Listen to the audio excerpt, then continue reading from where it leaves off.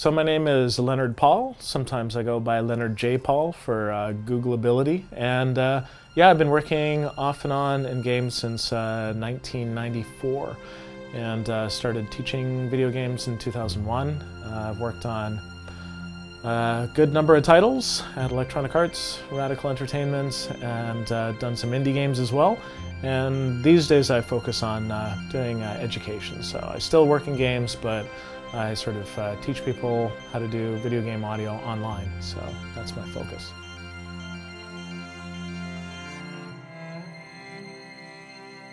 I started out actually wanting to do graphics programming. So I started out at Simon Fraser University in '91 doing just general programming.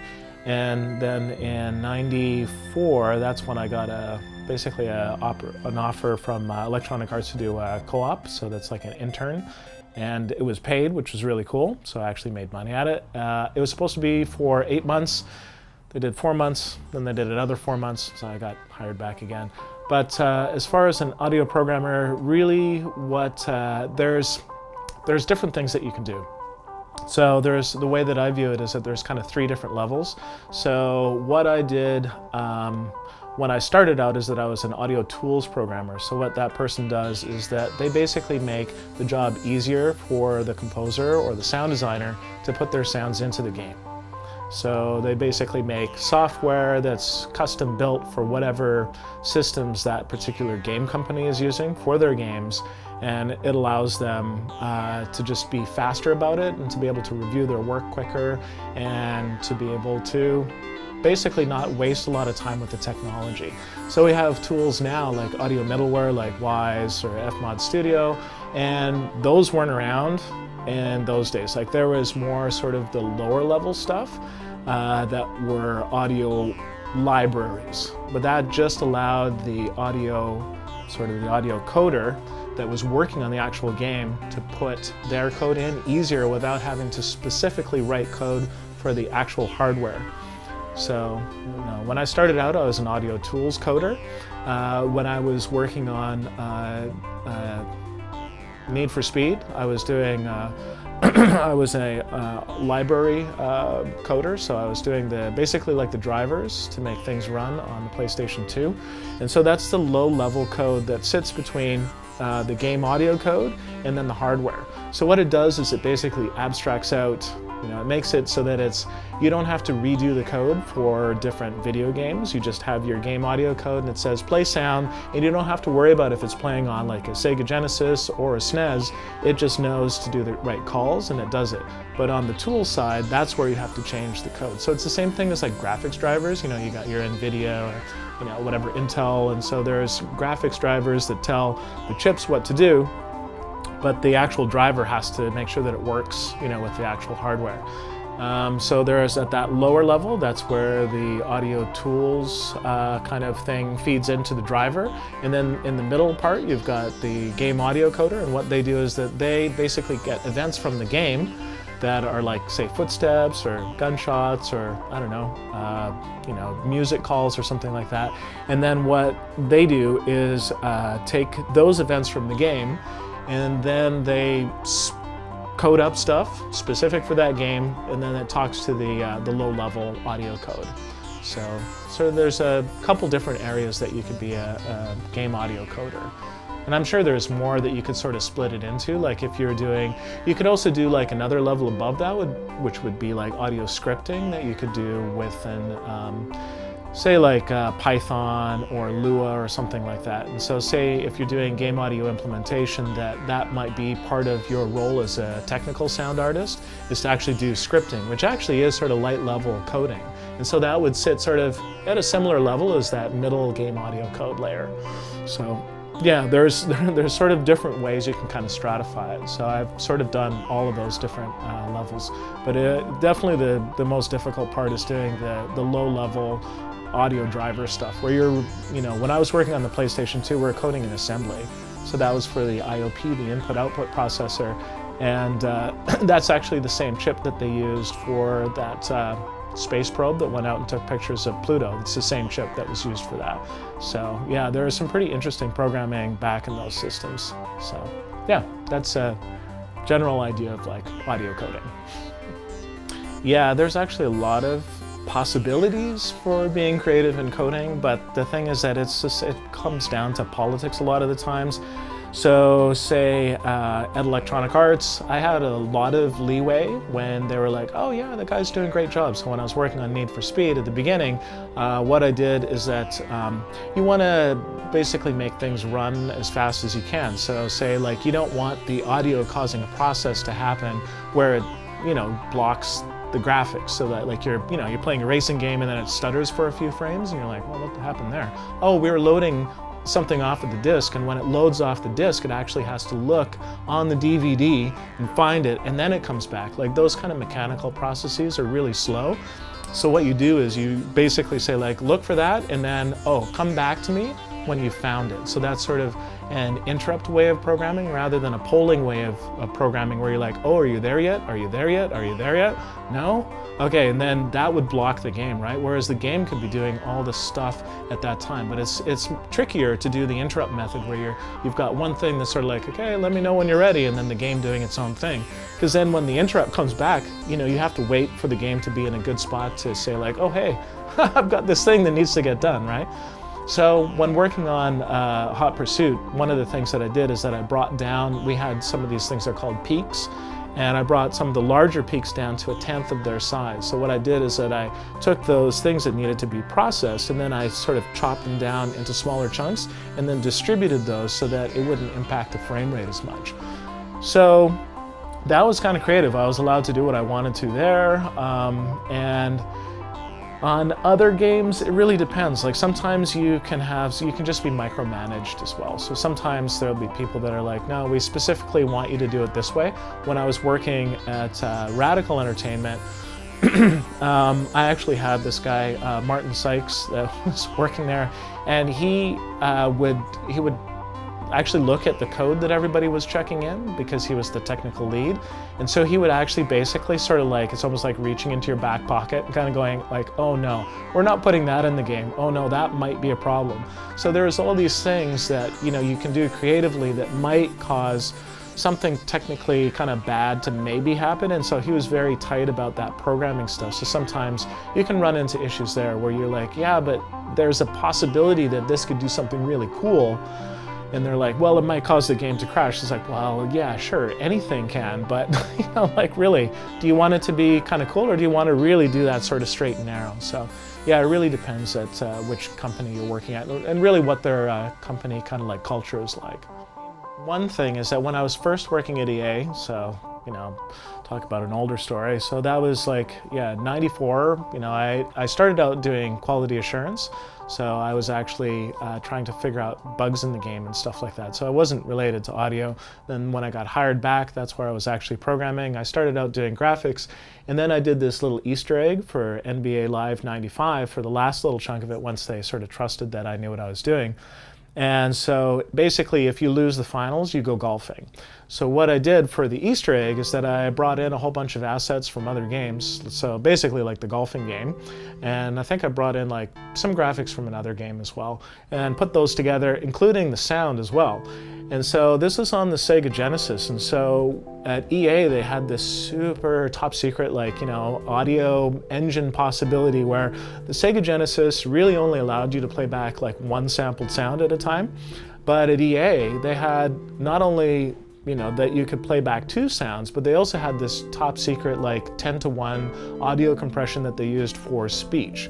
So there was all these different things that, basically that you couldn't talk about that were really cool things that you could use in, the game that you program. So anyways, when I was programming this Easter egg, I talked to Kevin Pickell, who was the lead programmer that had done the programming for getting 2 sounds to play at the same time, and I asked him how he did it, and he wouldn't tell me.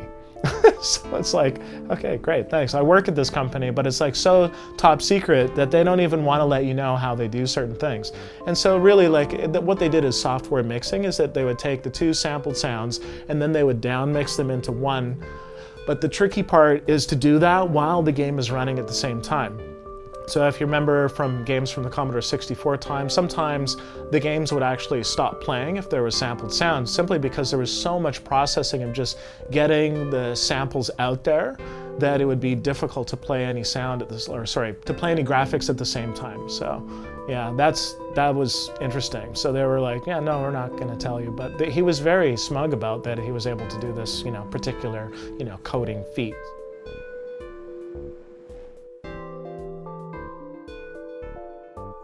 When working with game audio, sort of the typical way that we work with sound these days is that we sample sound.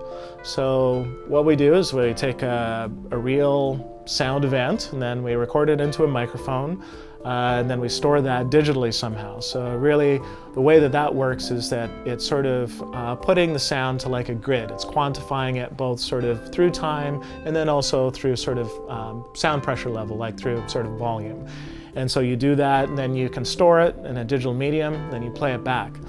The problem with that is that with video games is that you don't know what's going to happen next. So say if you've got like a car chase and the car's squealing around the corner, well, what are you going to do? Are you going to really record like, I don't know, even 100 different possibilities for that tire squeal? It's like, oh, and then it it goes off the edge of the pavement and then it hits the gravel. How are we going to transition between those? Well, that's what you have to do in games all the time. So with granulation, what it allows you to do is you have that original sample, but then you cut it up into little bits, and what you can do is that you basically explode that into a bunch of grains, and you can individually control all those grains, like the pitch values, in other words, how high or how low that sounds, how loud it is, and then also you can change the texture of the sound. If you play a lot of grains at once, it produces sort of a different audio texture if you sort of, instead of just playing a few grains at the same time. So it really gives a way of making the sample malleable, so that instead of just having like this two-dimensional picture that you're trying to stick onto this event that might or might not go the way that you want it to, it's like slicing the picture up into little bits where you can bend it to the curves of the way that the interactivity is actually going. So yeah, I spoke like twice at the Game Developer Conference about granulation, and when I went to Simon Fraser University, I learned from one of the guys that kind of, not so much necessarily invented it, but sort of popularized it. His name's Barry Truax, and so that was where I kind of went like, man, there's this thing called granulation that would be awesome for video games, because instead of, trying to get this one sample or like multiple samples where we're sort of, just sticking like a two-dimensional kind of like picture on top of this three-dimensional kind of like, constantly evolving interactive event, this would be a great way of bending it and just making it so that it really, to me, comes alive, because you're marrying the two together so that they stick together, and then it just makes it really a lot more immersive for the player. Which brings up just that whole tire squeal example, that when working on Need for Speed, we did actually have a producer just say exactly like, oh, well, why would you be spending all this time like with, all this technology for this car engine sound? Why don't you just record the car engine? And it's like, yeah, but there's like a limitless amount of possibilities that the car can make. So yeah, basically the fun part there was that we got to drive around one of Don Matrick's Ferraris, and they actually dropped the transmission in it. So that was a fun time. Yeah, he could afford it though. He's doing fine.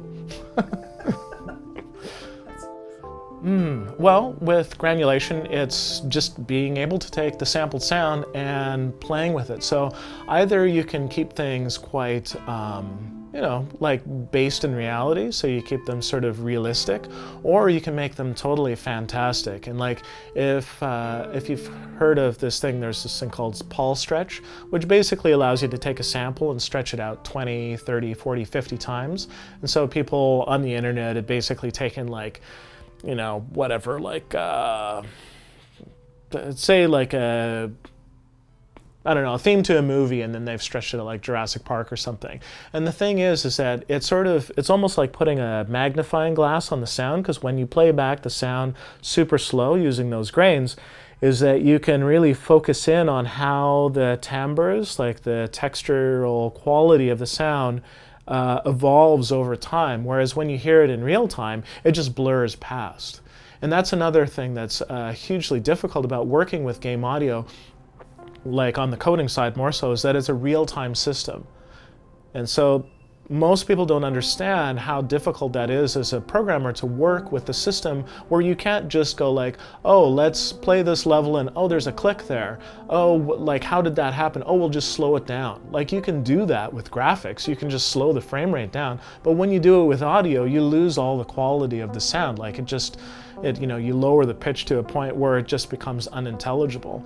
So those kind of things make it very difficult to, and oh man, to program audio. So on one hand, you've got this real-time system that it has to be feeding the, the sound driver 48,000 samples per second for each of, say, like the 7+1 channels, right? So you've got this data flow that's happening all the time, and to maintain that and not have the game interrupt it, where the game's like, oh, hey, we're doing this AI process that takes like, whatever, this amount of time, and then you miss your window for when you can start stuffing the buffers for all the other channels, and then it's like, oh, hey, we heard a click in the audio, and it's like, yeah, well, you took my processing time. Like, how am I supposed to fit that in there? So these are things that, like, as a game audio coder, a lot of the times you're less like, really? Like, if you starve me, how am I, or choke me? I don't know, whatever the analogy is, but how am I supposed to get the job done? Like, the audio simply stops.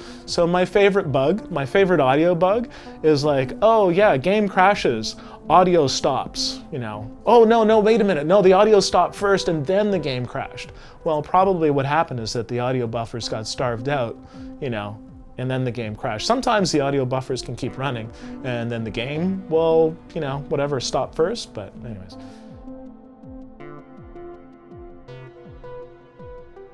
Okay, procedural audio for me is when you produce audio purely from mathematics. So you're basically using like the language of symbols, being mathematics, to create an audio event that usually has some sort of mapping where we can understand it in a real world sense. So looking at it in a visual way, procedural audio is similar to like taking a picture of something where you've got like, it looks, like what you've taken a picture of, and then it's like getting almost like a robot to do a tracing of it or a drawing, and to try and figure out, oh, how do we approximate that so that you get the same effect from something that occurs in real life to something that is entirely simulated. So procedural audio is really the same thing as what you're doing with graphics all the time. The graphics in general are almost all procedural these days. Back in the day, there was so much processing to do that you would maybe like record little videos and stuff like that for cutscenes. So you'd have like actors, and that sometimes happens these days. Say like things with like Myst or sort of choose your own adventure type games, they would actually have actors and then, record that cutscene. There you go, and then you go from different cutscene to cutscene. So that's kind of like having sampled sound, where you've got the sound sampled, and then you go from different things. Whereas procedural audio is really trying to figure out a way of simulating audio through mathematics. So say something like granulation, I still believe is procedural, because you're using the sampled sound as an element, which is from the real world, but then the playback mechanism, like all the control structures, that is entirely procedural.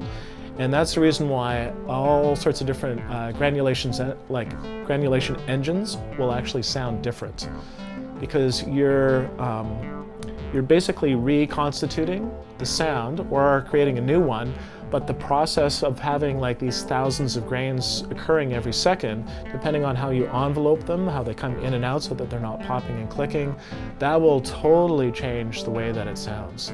So say something like Wall-E's voice, that's granulation, where Ben Burt basically sampled his voice, and then using Kima, he was able to sort of bend things up, where it gets that sort of little, sort of like, kind of, sort of choppy kind of thing, and that's where the grains are coming in and out. So depending on how many grains you have, you can make it sound very robotic like that, or you can make it sound very natural, which is what our friend auto-tune might be doing. I mean, they can do it in different ways, but you can do an auto-tune effect using granulation.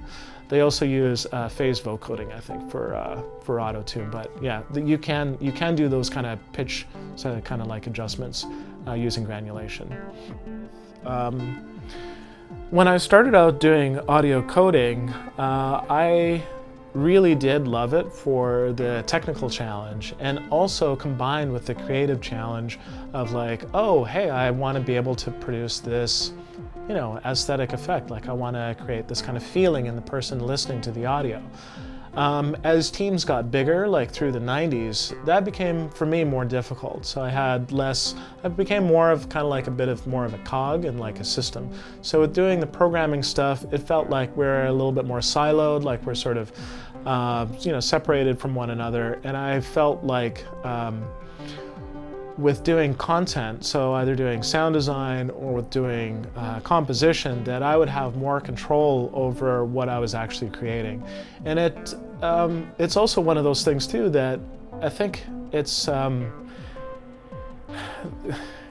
poor me, but I mean, like with being an audio coder, you can't really sit down with your friends and kind of go like, oh my god, like look at this thing, I did like hardware enveloping on this and I reduced the clicks and stuff, and like nobody, I'm not allowed to swear, am I?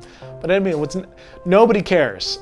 Like nobody cares. They're just like, and it's just like, I don't even know what an analogy is. It's basically like you're producing you're not even producing the car that, like you're producing like the you know, the manifold or something. Like you're producing this cog that's inside of this system that nobody cares about.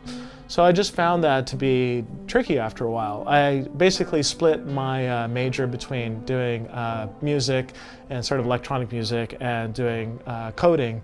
And I just found that I actually made very few friends on the programming side, and almost all the friends that I have are from the music side. And I think it's because I really am, when it comes down to it, I feel like I am more of an audio kind of like, you know, feeling-ish type person. So yeah, I felt that doing the audio programming was cool for me, like at a, you know, whatever, I'm so smart kind of thing. But it did become pretty isolating after a while. And whereas doing composing, it was immediate where, you know, you show someone your work and they're like, wow, I feel like this. And you're like, yeah, cool. You show them like the printout of your code and they're like, okay, whatever. Like this is, yeah, you're one of those people. So for me, I like to straddle both, and then I also like to put a foot in, well, a third foot, I don't know how to, anyways, I like to put, yeah, exactly. I don't know how, I like to sort of go between the technical, the artistic, and the educational. So I like to sort of straddle those boundaries.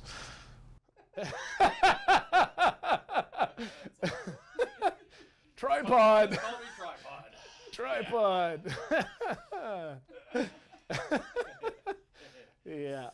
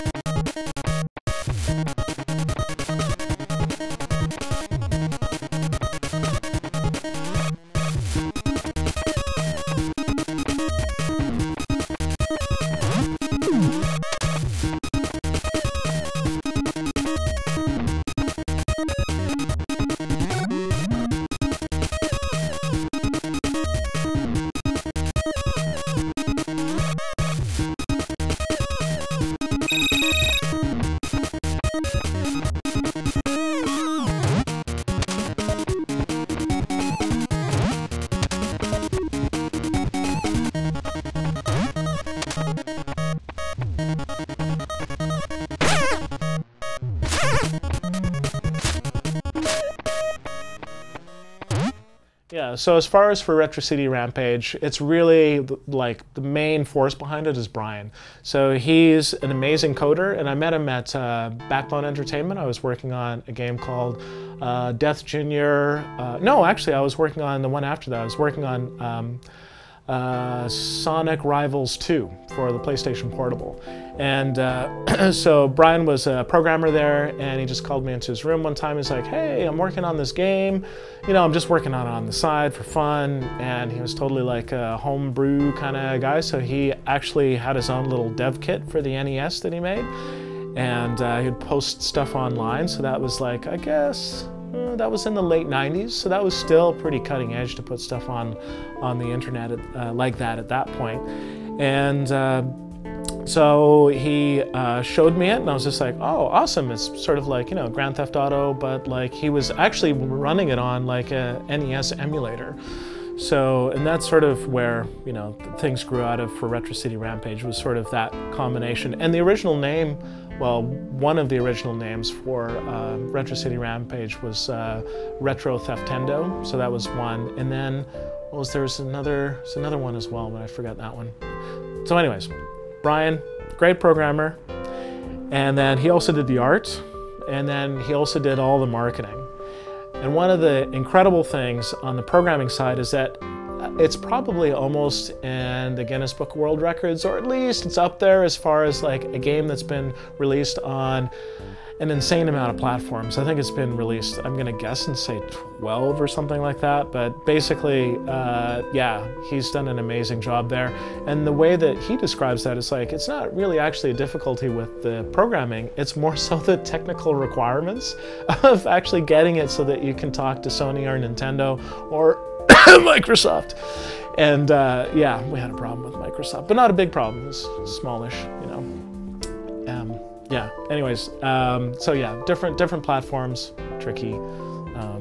So as far as my involvement with Retro City Rampage, he came out and saw a show that I was performing in with a friend of mine, and we were doing sort of chiptune stuff, and he listened to it and he's like, yeah, that's exactly what I want to have in the game. So yeah, that's where that started. And then basically like almost 5 years later, the game got released. So the cool thing about working on Retro City Rampage is that I had a lot of time to sort of get up to speed. I actually didn't do chiptune much before then. So it allowed me to, yeah, really get my, you know, whatever ability up to where like at least it wasn't embarrassing to be next to like Vert, like Jake Kaufman, and then also Matt Creamer, who's, you know, those were the two other guys on the album. But I was doing audio direction, and I did all the sound effects for Retro City Rampage. And I also did all the marketing for the music. I also was the publisher for the vinyl as well. So I fronted the bill of the vinyl and made sure that that happened. And the interesting thing about that is because we were having issues with a publisher, that the music actually, the soundtrack came out before the game. And it's cool that Brian allowed that to happen because, you know, there's a possibility of like, oh, if people buy the vinyl, because the vinyl was not cheap. We put it at almost $40 because we were basically putting it into like a collector's category, and we only did a run of 500.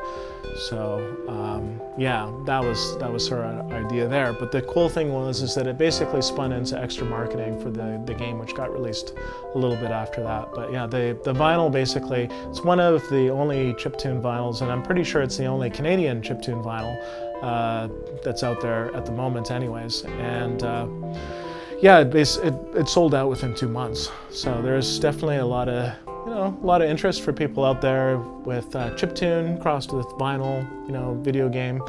Yeah, it was awesome. It was really an awesome experience to work on Retro City Rampage. Right, so tell us what chiptune is exactly. Yeah, so chiptune is really producing modern music using old video game hardware. To me, that's sort of as simple as it gets. It's one way of seeing it is that those old audio chips that they used to specifically put into systems, say like the original arcade system for for Space Invaders actually had a separate chip for each sound effect. So for the missile sound, there was a special chip that, you know, the guy that produced it, he actually had to manufacture that chip and make that so that the sounds could actually play at the same time. So back in the days, like making sound for arcade games was really expensive because each one of those chips would cost another thing to put on the board, you know, it increases the cost of the unit. So that's why a lot of those old arcade games have really crappy sound, because it was really expensive. So yeah, chiptune is basically that. It's sort of somewhat separate from, you know, video game, sort of the original video game music, because that is simply, to me, video game music, where it's like you only had the system of, like, you know, a Nintendo or a Commodore 64 or a Super Nintendo, and you had to make music on it. So to me, that sort of line is where people are making more modern music. So that's chiptune versus sort of like the original sort of VGM, like video game kind of music side of things. Yeah, but some people don't draw that distinction. They just go like, oh, it's chiptune because it was made on an old system, which I think that's fine too.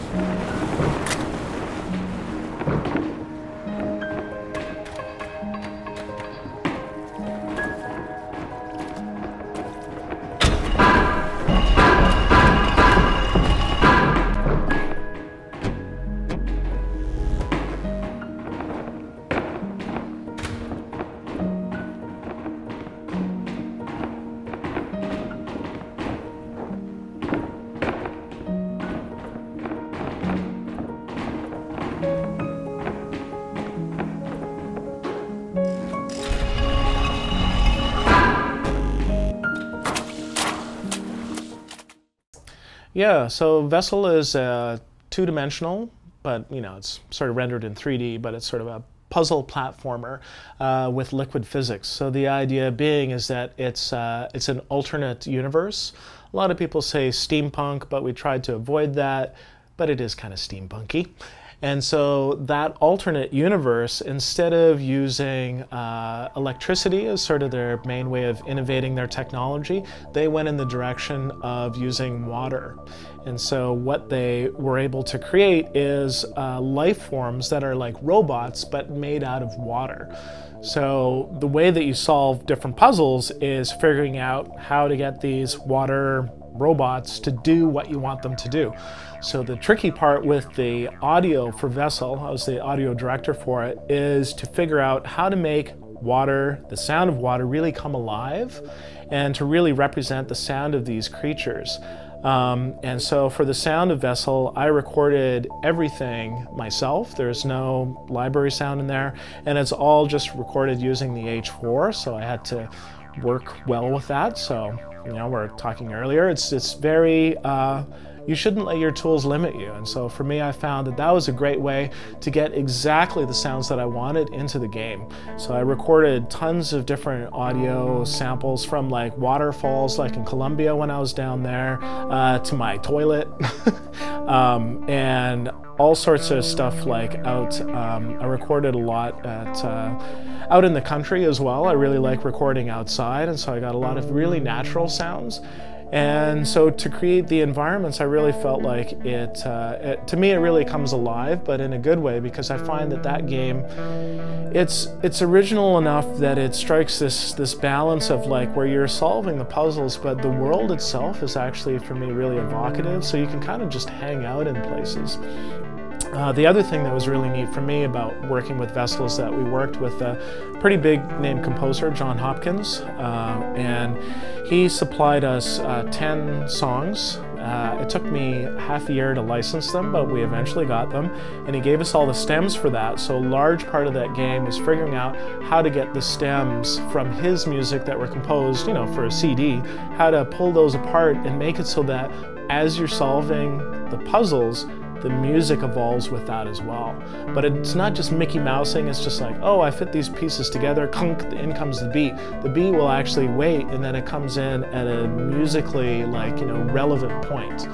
So if you're, and also the music will also sort of scale back a bit as well. If you're taking a long time, like if you're almost solved it, then the music is like, you know, it's almost all like together, and then you can't quite how to figure out some stuff. Then it'll actually take the layers away, not to make you totally feel bad, but it sort of gives you this idea that the music is sort of naturally underscoring. So there's some pretty complicated systems that we used, and the system to do that was actually, like I designed it, but then Kieran, programmer that was working on the audio, Kieran was the guy that really made it happen, and so we used a custom adaptive music engine for that. And I have a video on YouTube that explains the whole thing, but working with Vessel was a really amazing experience to just really, for me, push the boundaries of what I felt I had done previously with adaptive music especially. And then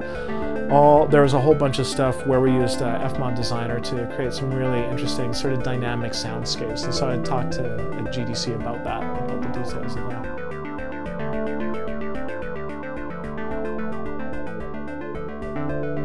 Since 2001, I've been teaching video game audio off and on, and when I got started with that, I just made it so that I was a lot more interested in sort of spreading the knowledge that I had, because I realized being an audio programmer and then also doing sound effects and composing and also being somewhat of a people person, that I was able to sort of convey that knowledge to other people. So in 2003, that was my first presentation at the Game Developer Conference. With that talk, I was really focused on how the aesthetic of the art that you're trying to produce through the technical requirements, where those two cross and where those roles cross for people. Because if you look back to the history of game audio, and probably, you know, a lot of the people that are, you know, on the film, they had to be very technical, and so there was this interesting combination of being an artist yet sort of filtering that through like a technical screen, like shoving it, you know.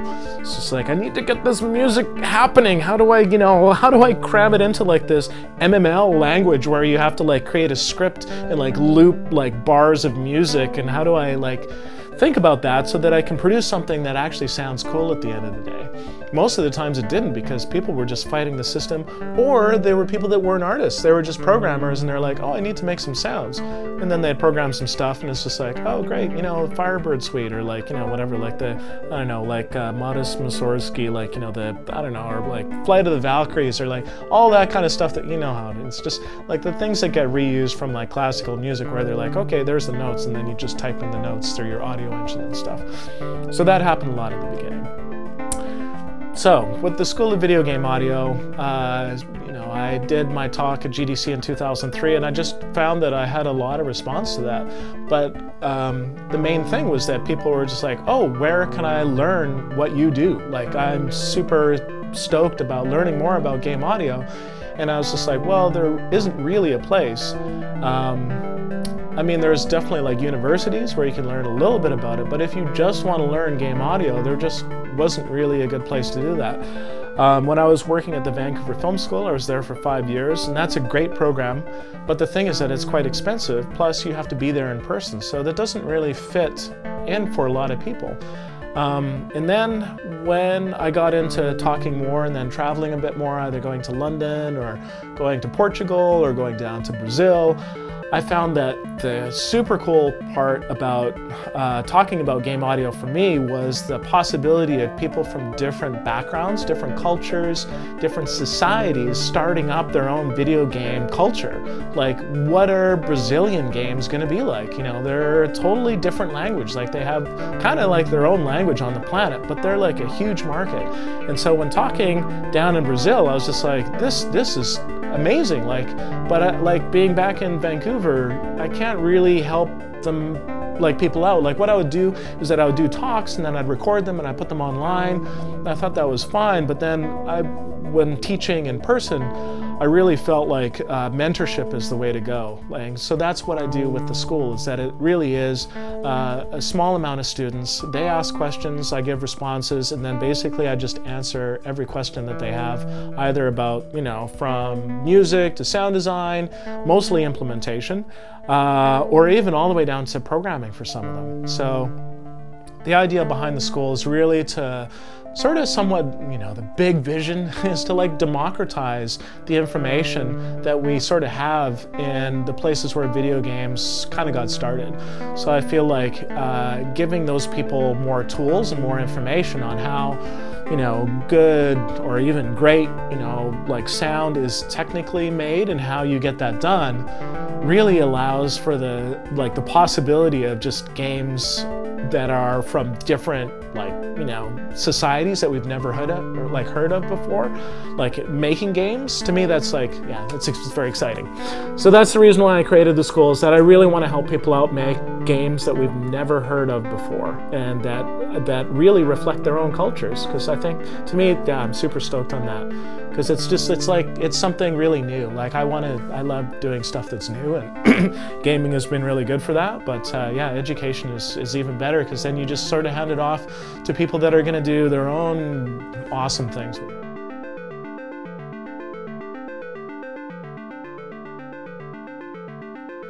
Yes, that's right. Yes, the Beep documentary.